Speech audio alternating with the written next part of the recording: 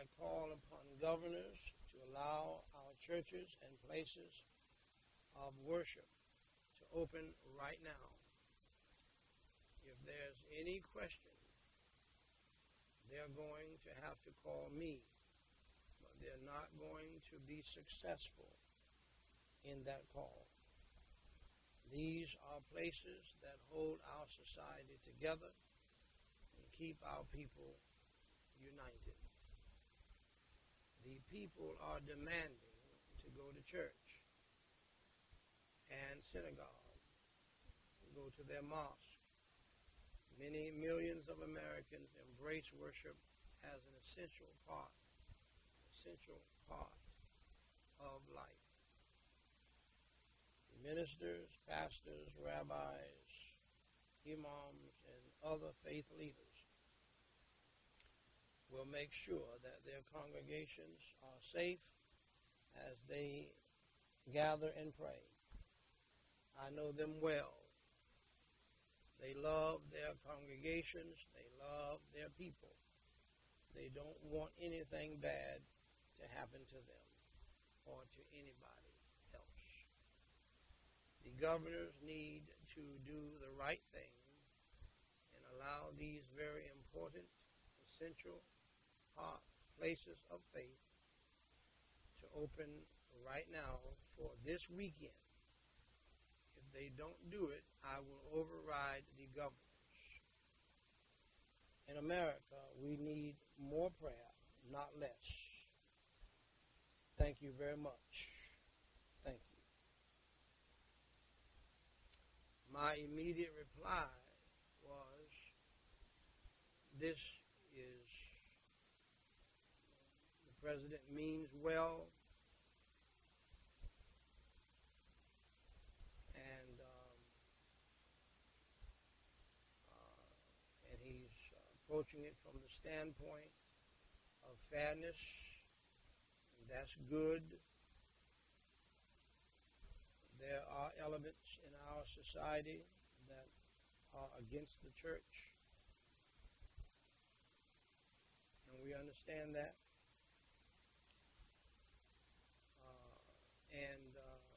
And this sounds like a good speech and in favor of the church. But all pastors, and I'm talking primarily to Christians, I don't know what Muslims think. I am more familiar with my Jewish brethren or friends. I am a friend of Israel.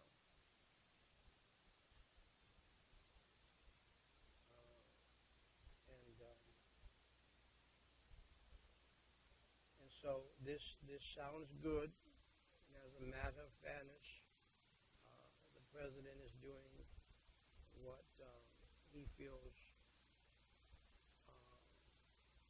he needs to do. But my point to you, my dear friends, is that you must understand, my pastor brethren, that President Trump is a politician. And God does not want you to get caught up with politics. And God does not want you to be a pawn in the hands of politicians.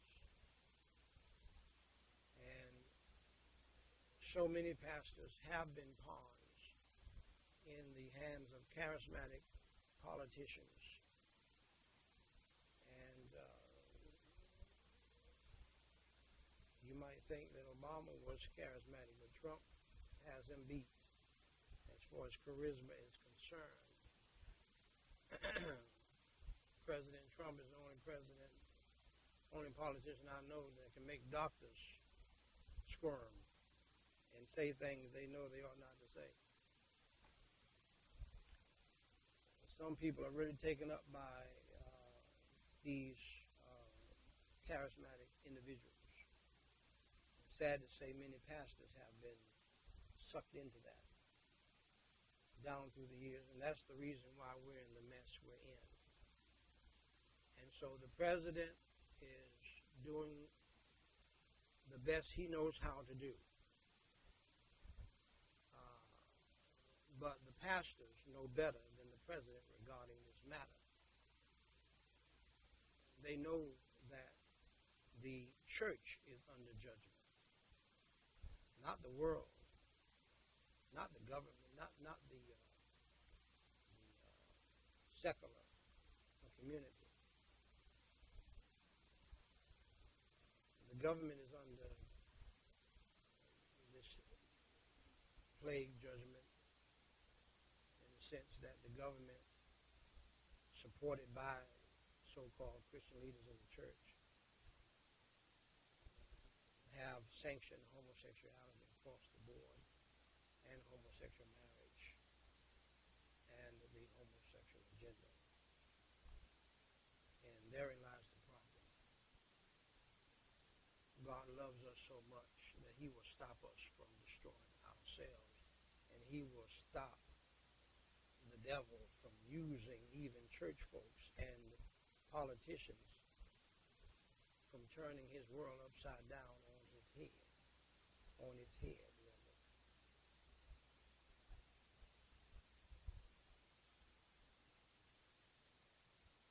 Because the Bible is very clear. God in the beginning made male and female, Adam and Eve, not Adam and Steve. And until pastors surrounding these presidents, President Obama and President Trump, make it very clear to them that they need to overturn this demonic foolishness, even all the way to the Supreme Court. You changed everything else, Mr. Trump. Change this. This is the crown, sad to say, in President Obama's legacy. This is the biggest thing he did. He changed America by causing America on the government level to sanction the homosexual agenda, homosexuality, the abomination of homosexuality, the abomination of homosexual marriage, and homosexuals adopting children. God is not pleased with many sins in the church and in the government, such as adultery and fornication as well. But this right here is what I believe, along with those things, he is really upset about. And until you overturn that, this plague is not going anywhere. With that said, here's how I reply to what the president said yesterday. And quite honestly and quite fairly, without even hearing everything, because I was preaching when he was on. I didn't even know he was having a conference, a news conference. But I just sensed immediately what he was doing. And I'm praying and hoping that pastors would be wise as serpents and harmless as doves, particularly in light of the fact that hundreds of church folks have died already, and hundreds more are sick right now from meeting at church. On Monday, I will give you in detail how outbreaks have happened through church. On Monday, if the Lord tarries is coming, and we live. And what I'm basically telling you is, don't be foolish, pastors, people. Don't be foolish, because many have died already from church contact, from the coronavirus. And here's what I said in Black Christian News 1.com, bcnn1.com. Pastors need to pray to God and ask God about reopening their churches. They need to follow the Lord's leadership. And true pastors know how to do that. And I'm not too worried about the truly God-called pastors opening up tomorrow. I'm not worried about it because I think they're smarter than that. And I think they know what the president is doing. He's a politician.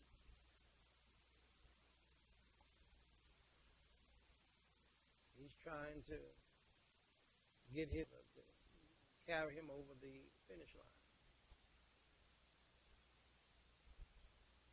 And I'll just tell you up front, people, and I know you don't like it. Some of you listening to me, you're not going to like it. I can tell you up front, I'm not a Republican. I'm not a Democrat. I'm not an independent. I don't even vote. I'm not even bothered. I don't even bother myself with this mess. But I would rather see Trump become president, get reelected, than Biden. Because I'm against the homosexual agenda. He's a part of that. He's the one who helped push Barack Obama along. I'm again, and it's sad to say Trump is too. Trump is not doing any better. But they're more blatant with it. But not only that, I'm against abortion and many other things that Biden is for. And plus, after what Biden did yesterday, that's proof positive that the former vice president is not ready for prime time. He's just not mentally ready for prime time. And one of the things you learn in life is that you don't ever give anybody a stick to beat you with. And former Vice President Biden gave Trump a bat to beat him upside the head with yesterday. And trust me when I tell you that President Trump is going to take that bat, and they've already started, and beat the daylights out of him, along with all the other bats and little bats and sticks that Biden is giving. He's not mentally ready for prime time. And President Trump is going to demolish him in any kind of debate.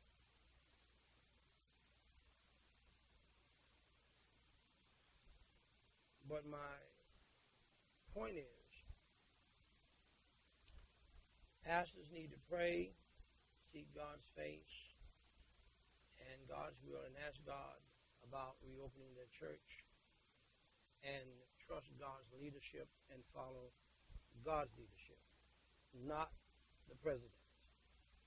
Or else they will have the blood of the saints on their hands. And I said, remember,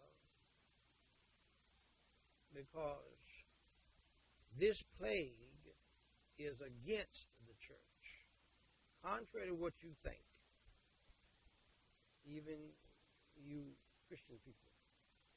This is a plague against the church because of our sin. See, we're responsible for Obama doing the foolishness he did. So-called Christian leaders did a wink job and acquiesced and bowed down to his charisma and that thing that these people have over people. He played the Christian community like a piano, just like Trump is doing the same. I'll do this for you, and I'll do this, and I'll do that, and I'll keep them off your back, but I'm going to go ahead and do this, okay? Now, you understand what I'm doing? You want to back me? Come on now. I need you, evangelicals. I need you, National Baptists. I need you.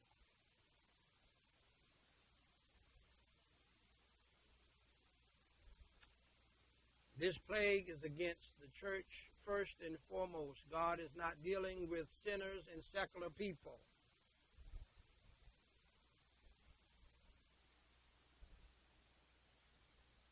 He's not even dealing with the homosexuals this time. He's dealing with Christians who are splitting denominations over the issue and the abomination of homosexuality. Oh, we haven't heard much about the split between the Methodists, the factions in the Methodist denomination, and the creeping up of the issue in the Southern Baptist Convention, and the down low silence in the National Baptist Convention, and the charismatic community is rife with this foolishness. The gospel singing community is filled with it. The choir box is filled with homosexuals and lesbians. And so we have people in the church already who, they're for it. And we have pastors who are trying to change the Bible and trying to do away with the Old Testament. We got one preacher out of Atlanta, Andy Stanley, talking about unhitch. The church needs to unhitch ourselves from the Old Testament, which is insane and ridiculous. That's impossible. We couldn't do that if we wanted to. You wouldn't even understand the New Testament without the Old Testament. But he's doing that, as one scholar said, his hermeneutic is to change the mind of the church on homosexuality, being tapped by Obama and his gang to do so. I don't know how much money he's been paid to do that. I don't know if he's been paid or not. But you got to be doing something to try to make people believe in stuff you know they're not going to believe in. Remember now, the plague is against so-called Christian leaders, so-called preachers, so-called pastors, rebellious, stubborn Christian families who are not only filled with divorce, but also who make up the church and are secretly for homosexual marriage and lesbianism. In fact, we got some in the pulpit. We got men and women who are homosexuals, who are lesbians in the pulpit in churches. Married and living together, so-called married, which is nothing. Just like an idol is nothing, like the Bible says that an idol is nothing, their homosexual marriage is nothing in the sight of God. It is absolutely nothing. But the great America, we have been successful because of God Almighty and Jesus Christ. In God we trust is on our money. And we have forsaken God. So, President Trump does not know any better.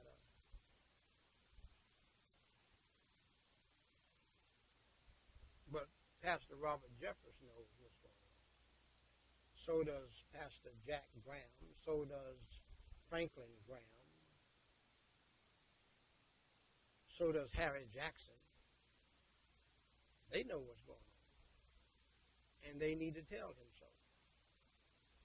And what they need to do is tell him that you turn this thing over that Obama did, he started. You need to finish it and not continue it.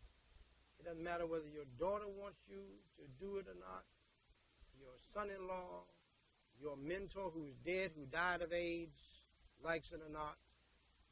You need to overturn this foolishness in this government. Harder and faster than you're dealing with the abortion issue. Or we walk. You will not have our support.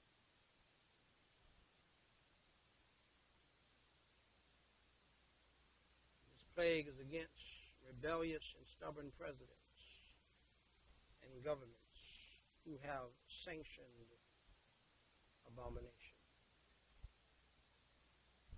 So you need to ask some other pastors, also pastors, Call some of the pastors who have 180 members who are sick, or 92 members who are sick. Priests and pastors have died from the coronavirus plague.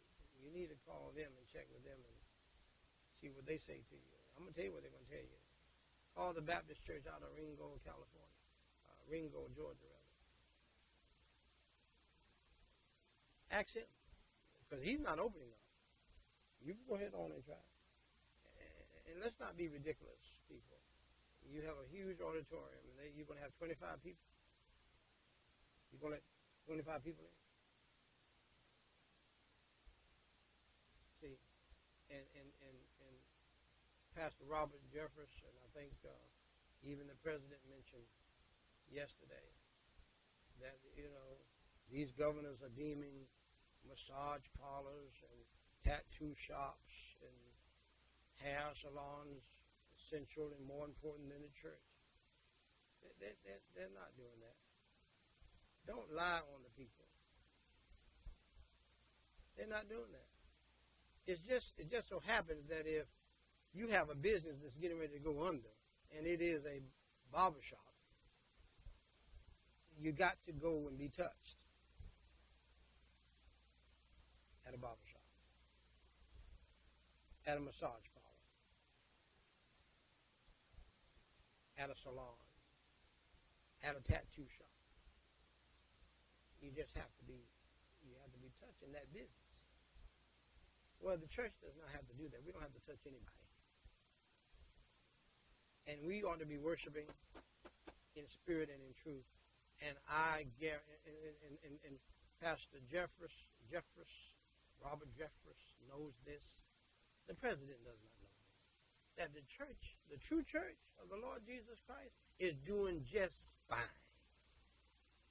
Now, those churches that were disobedient to God and rebellious and stubborn and letting homosexual members in, and the pastor had a side piece. The pastor's wife had a side piece, and she's a low-down lesbian, he's a low-down homosexual, and all kinds of foolishness like that going on in the church. They don't need to come back online. This is against the church. God is blowing out their candle. You can't keep stuff going that God is through with. Some of these churches are going out of business because that's what they are, a business. They were in business and not in the ministry. Let them go. Over half of the churches should not even come back online. And we ought to thank God for, in those churches that are true churches, they are thriving, man. They are reaching more people with the gospel. More people are getting saved. They are blessing people's hearts by giving people food and paying bills, and they're doing quite well. They're doing better. They're doing better. And we all know, Pastor Jeffers knows this on Fox News. Bless his heart. President Trump does not know this. That the church is not the building. Never has been about the building.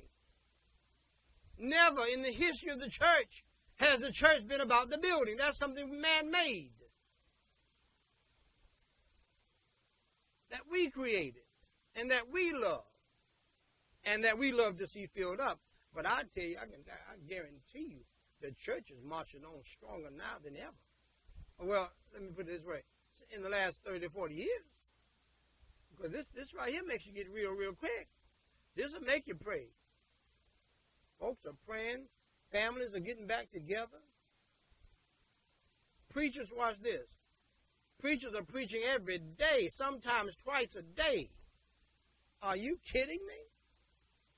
We don't need the building right now. We don't need to be getting together for what? So people can start dropping dead? Have you lost your righteous mind? Don't you go out there.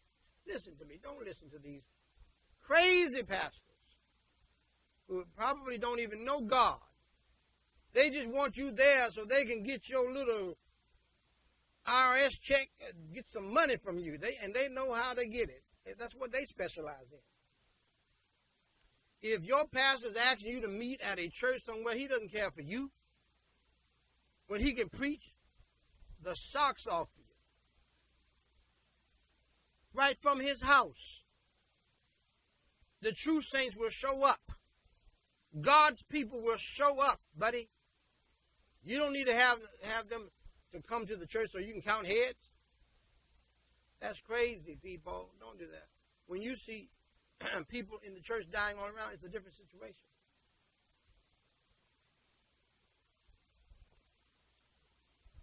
And just like I don't want to be bothered going into my favorite restaurant and got to stand in there like this, wait 6 feet behind somebody else, got a mask on my face. How am I going to eat with a mask on? That's ridiculous. I'm going to sure enough get some spaghetti sauce on the mask. That's going to make me look ugly. What? Are you kidding me? The waiter, he has a mask on. We don't know where he's been. He's got gloves on. We don't know where the gloves been. Then they're going to give me some plastic utensils, 2 sets. Are you kidding me? A throwaway menu. I don't want to be bothered with that. The meal is not worth it. Y'all getting ready to make me cuss. I don't want to cuss. But heck, I can make that at the house, man.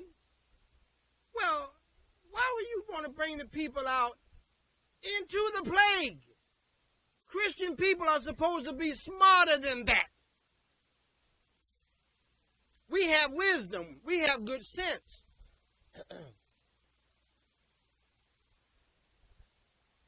Lost, devilish people, they want to go out and prove they a man or somebody and want to go to the bar. Let them go. Want to go to get a tattoo? Go ahead. Are you kidding me? Christian people talking about doing stuff like this? I got to go get my hair done. You ain't going nowhere. Where you going? Out into the plague? Nobody's looking at you. Nobody's thinking about you. And nobody's thinking about getting with you in the plague, girl. Are you kidding me? And we pastors, preachers of the gospel, want to risk not only the lives of the saints, but to risk the financial wholeness of the church. Because if somebody dies under your watch, they're going to sue the daylights out of you. Don't be stupid, pastors. You let a family, half of them in the church, half out, and their sweet mama who loved Jesus, their sweet mama who loved God, their sweet mama who sacrificed her Social Security money to give money to you, pastor, and to the church to help build the church up.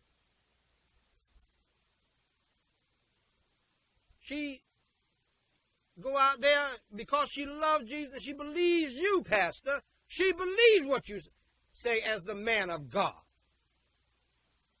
She's going to come on out there, 72 years old, and she's going to die of the coronavirus disease. And she would never want to sue you. But her son will. He don't care. He never cared about the church or you. They are going to sue your socks off.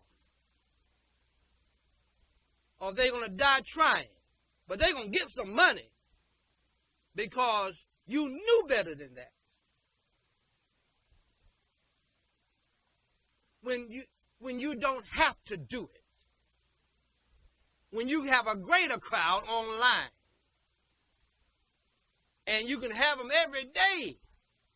There are pastors preaching to more people now every day than they've ever preached in their lives. And the true man of God who's called by God to preach, they don't need a crowd, man. I've seen some preachers, Dr. Tony Evans. I've seen some preachers, Dr. T.D. Jakes, fat shucking the corn more now and better now than they have in years. On fire.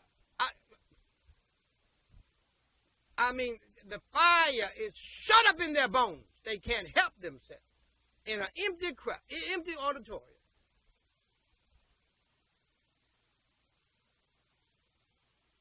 One church out in California, I think they had 1 million people to come one Sunday or something to that effect. Or 1 million people get saved. Either one is great, but 1 million people getting saved is better. You can't do that in your little building. I've been telling some of you churches you need to sell some of these little campus buildings. Sell them now while you can. Go and sell them to the city. That's who you want to impress anyway. Sell them to the city. You don't need all them buildings.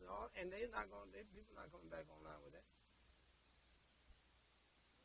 40% of your church made up of introverts, they're going to stay home from now on anyway because they love it. They love the intimacy of it. So let me finish. I got some other things I got to take care of. One of them is rest. Another thing is eat. I've already preached twice today. The governors and city officials, in my opinion, generally speaking, yes, there are some out there. Yes, there's some devils in politics. You know that. That's no secret. In my humble opinion, generally speaking, governors and mayors have issued these orders not because they hate the church. They have not really been against the church. They just know that, and from looking at all the preachers who have died, all of the pastors who have died, I said the pastors are dying. What are you talking about? The people in the church are dying. Or they have the coronavirus disease. And they just know how the church is and how close-knit and so forth. And many of them, they're members of the church themselves, maybe for political reasons, some of them. Some really love the Lord themselves. And they know they have friends and neighbors in the church. They're not against the church. No smart politician is going to be against the church. You can't win without the church. Why would they be against the church? Why would they be against the church meeting? They're against it for one smart reason. People are dying. Now, I pray for the president every day. Thousands of people listen to me pray for the president every day. I'm not mad at the president. The president just does not understand. The president does not know the full story here. But the pastors do.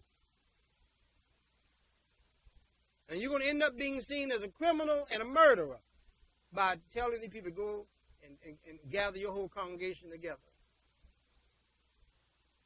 And like I said earlier,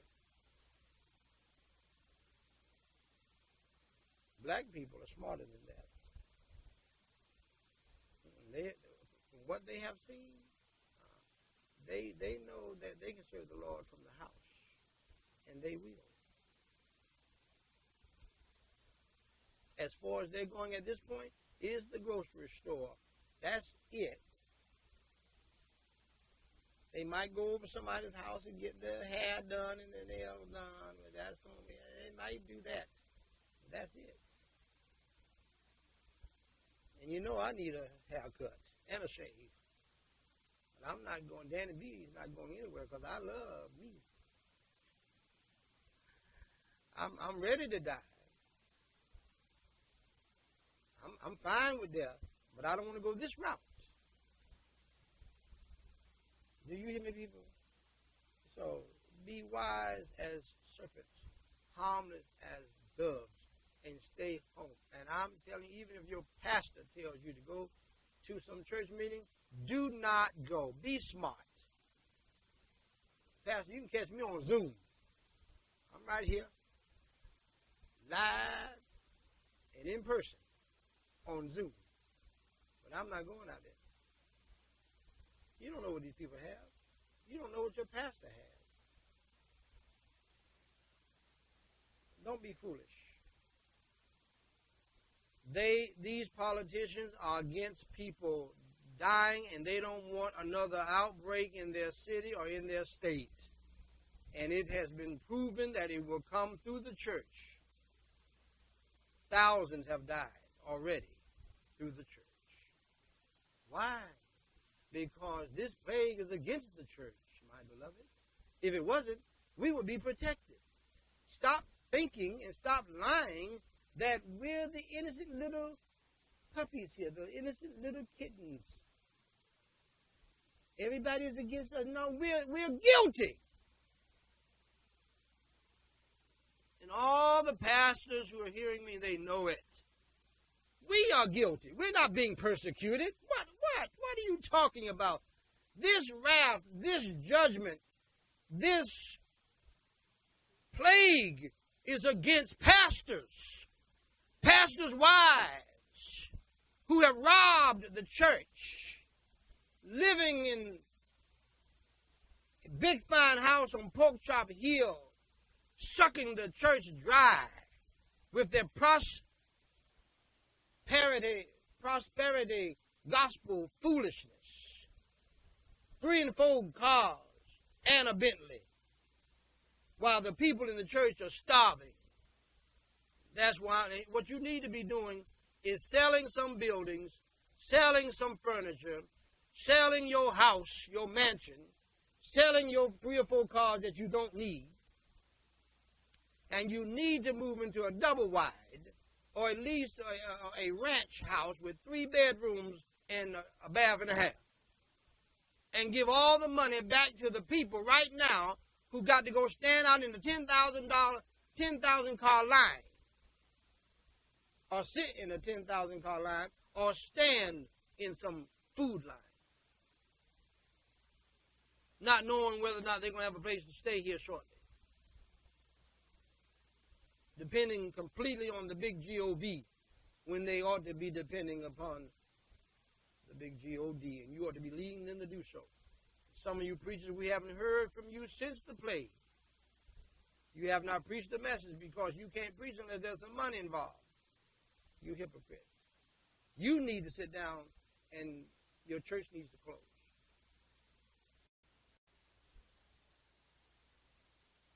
So the truth of the matter is, my dear friends, contrary to this little pumped up, fake little thing that folks are doing, like the churches are being under persecution.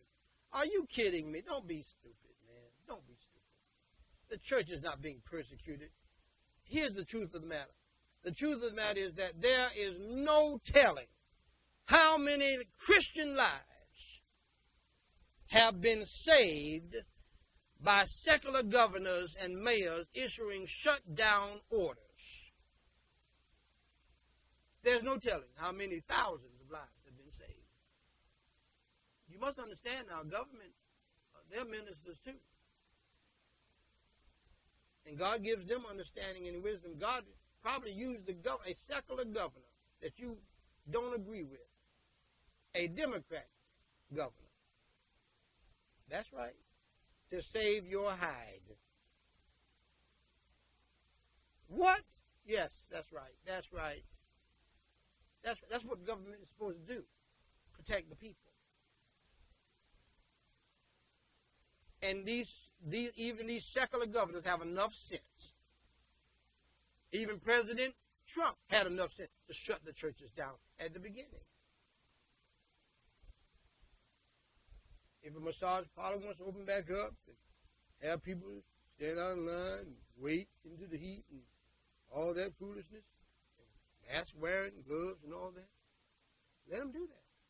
But the church does not have to do that, because we worship in spirit and in truth anyway. And the true Christians are going to be at church on Sunday, but not at the church building. That's unnecessary. And we all know it. The true Christians are having the time of their life right now. Not at the church building, but at the house. With the pastor. And some singing. In their pajamas.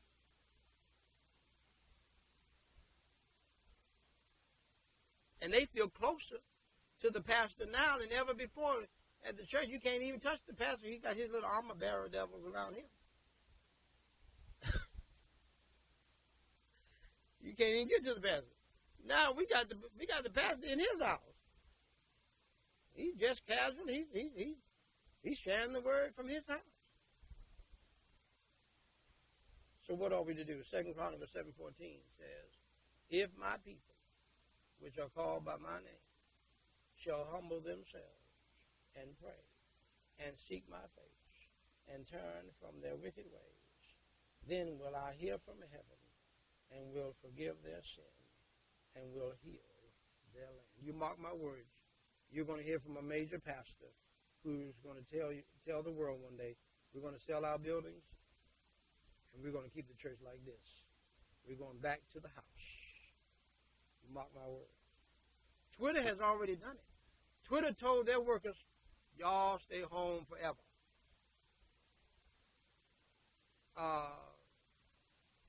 Zuckerberg said it yesterday. He got cut off, but he said it. He can envision half of their people staying home from now on. Why not the church? It's growing by leaps and bounds. The true church is growing by leaps and bounds. So what are we to do? What Jesus said, Revelation 2, chapter 2, verses 4 and 5. Nevertheless, I have somewhat against thee, because thou hast left thy first love. Remember therefore from whence thou art fallen, and repent, and do the first works, or else I will come unto thee quickly, and will remove thy candlestick out of his place, except thou repent. You mark my words, over half the churches are in the process of being removed by God. The candlestick is being blown out. You just want people to come out there to give you some money. They don't have any money, sir, ma'am. You need to give them some money. You need to give all their money back. They need it. You ought to set families up for the rest of the year because they're going to need it, buddy. And I've tried to tell you, Uncle Sam means well, but they're not going to keep doing that unless somebody changes the game. So it's time for us to pray, seek God's face, turn from our wicked ways, humble ourselves before God, and get back to Jesus Christ, our first love. That's New Testament revival. Go to church, but don't go to church. Don't go down to the building. Don't be trying to group up with people. Don't be foolish. Be wise and keep on living. God wants you to keep on living so that once you repent and get your heart right, so that you can witness to the lost people all around him like he wanted you to do in the first place. Let's all stand for prayer. Holy Father God, we pray in the holy name of the Lord Jesus Christ.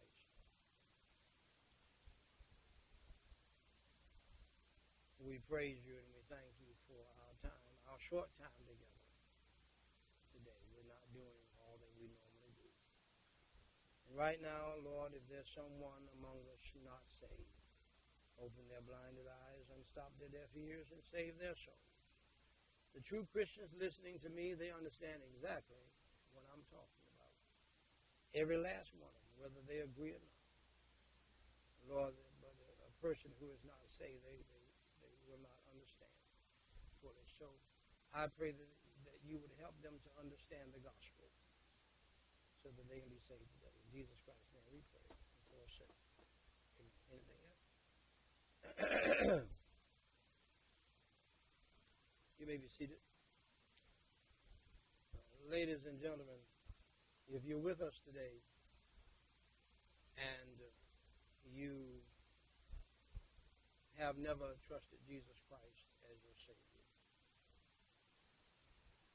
Jesus Christ said, for God so loved the world that he gave his only begotten Son, that whosoever believeth in him should not perish, but have everlasting life. Please understand, my dear friend, that you are a sinner I'm sure that you would agree with that. That you have sinned, you have messed up, you have made mistakes, you have failed in life. We all have.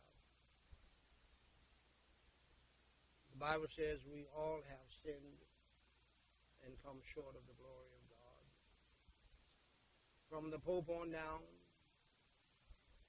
from Joel Osteen on down, from the Dalai Lama on down, we all have sinned against God. We all have done evil. The wages of sin is death. Our bodies will go to a grave one day, and our soul will go to hell if we have never trusted Christ as Savior. And so, dear friend, believe on the Lord Jesus Christ. Believe in your heart that he died for your sins, was buried, and rose on the third day.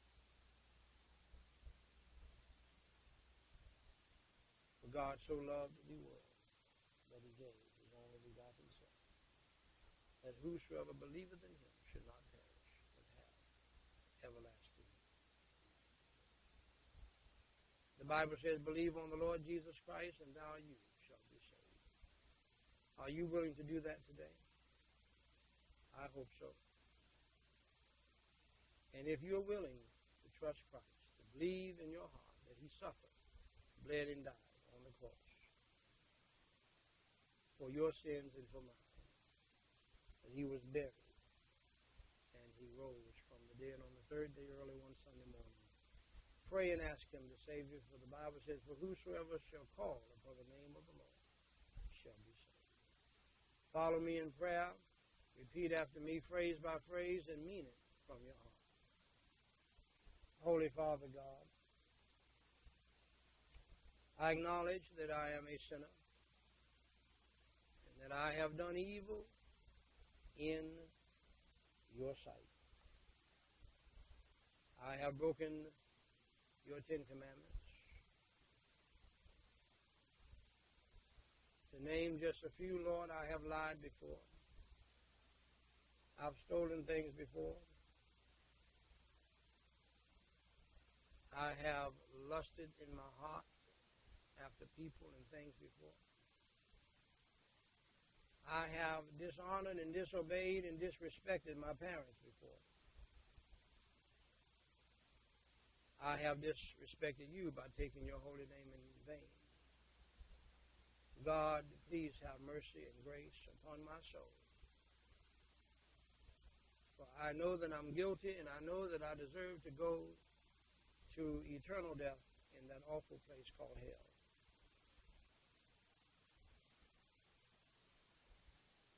For Jesus Christ's sake, please forgive me of all of my sins. As I now believe with all of my heart in the Lord Jesus Christ. Lord, I believe that Jesus Christ died for my sins, was buried, and rose from the dead early one Sunday morning by your power. Lord Jesus, please come into my heart and save my wretched soul. Fill me with your Holy Spirit and help me to repent of all of my sins past. Help me to turn from my evil life and to follow you, Lord Jesus, in the new life. For it is in your name I pray. Amen.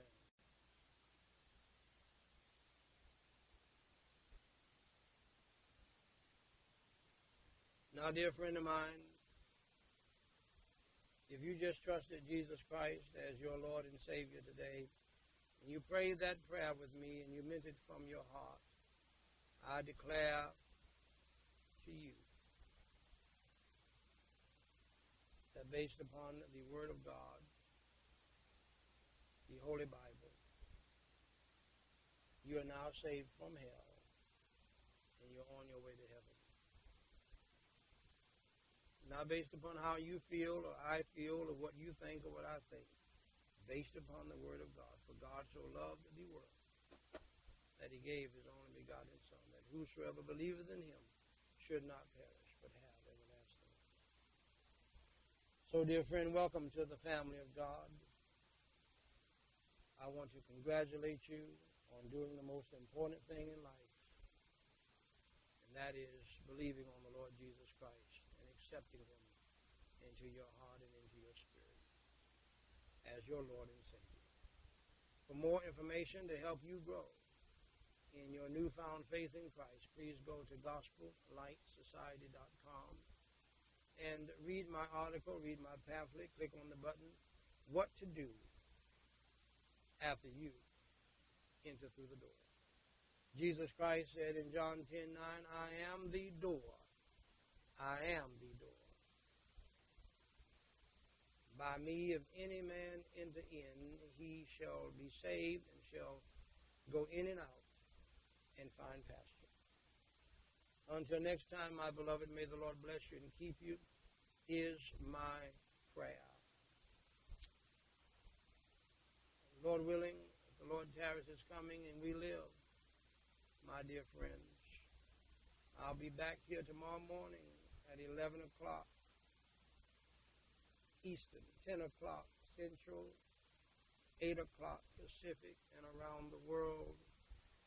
And we'll have the regular standing between the living and the dead memorial. It's very fitting for this Memorial Day weekend. Memorial prayer and devotional service. And hopefully I can do that between 10 and 11 Central Time, and then at 11 o'clock Central Time, 12 o'clock Eastern, I'll be preaching the Just Jesus evangelistic sermon. We thank God for each and every one of you, and I don't know how you do it, but we thank God for your showing up. This has been another I guess it's going to be now over 6,000 people today over the 3 events. And we thank God for you, and we give God the glory. There's no telling. That's just from the cameras before me, and not counting all the other platforms. And we thank you for your prayers. So please continue to pray for me. Prayer truly is. Don't let anybody fool you. Yes, it's fine to receive a love offering and to give some money to help and things like that, but don't let anybody fool you. Don't let any preacher fool you. The most important thing that you can receive from me or from anybody else is prayer to God for you. The most important thing that I can receive from you is prayer, not money. You. From you is prayer. Pray to God for me. That's the main thing. That's what I need. That's the best thing you can do for me. That's the gold standard. Not money, prayer. And the best thing I can do for you is pray. So let's not send any money to each other, and let's just pray for one another and see what God will do. God bless you. I love you. Most importantly, God loves you, and we'll see you next time. Let's all stand for our closing prayer. Holy Father God, we praise you and we thank you so much for what you have done and for what you are doing and for what you will do. It's so wonderful to be with the people of God. So wonderful to be with the people of God. Lord, their bodies are not here, but their spirits are here. They have filled this place up. I'm so excited about what you've done in all of our lives.